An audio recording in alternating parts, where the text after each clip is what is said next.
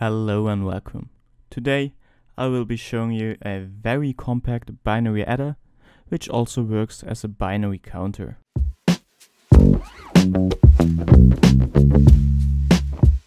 I originally built this for the Infinity Lift version 2 because I needed a very compact binary adder and there just wasn't one available this compact. The main difference between this binary adder and the many other binary adders that are out there is that, well, first of all, this is more compact, but second of all, this just has one input and one output, and it also functions as a binary counter. This binary adder is the same as that binary adder. This just has an easy to use input and an display. Let me show you how it works.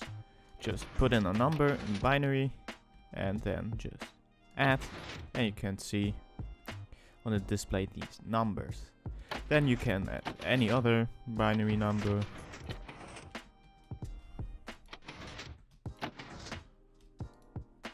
and add it, and you can see it adds those two numbers. And now you can just add another number.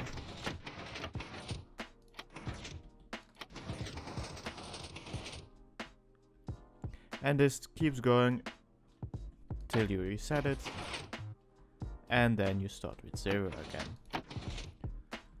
And while this is also a binary counter, as you can see, it kind of just adds every number here, so you can just add 1 and 1 and 1 and 1 and 1 and 1, and you can see it just adds them all up.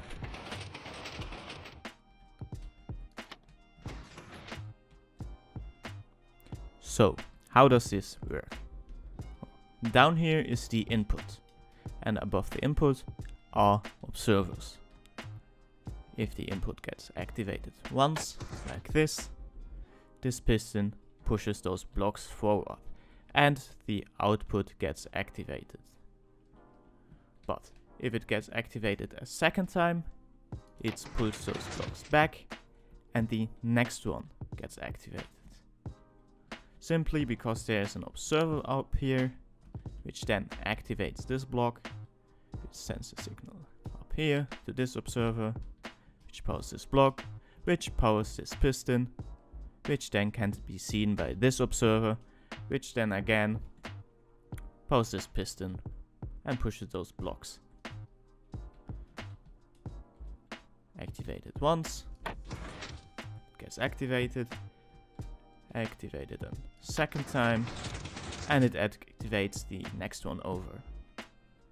And like this, you can also do easy multiplication. So if I want to know what is 101 times 3, I just do 1, 2, 3, and I have 101 times 3. Or just simply use it as a counter by just having 1 and have it count how often this is activated.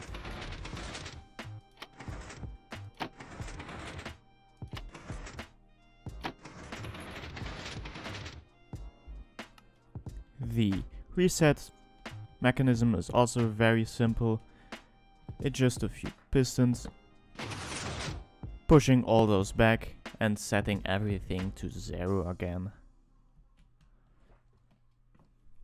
I hope you found this video interesting and maybe have some use for this machine.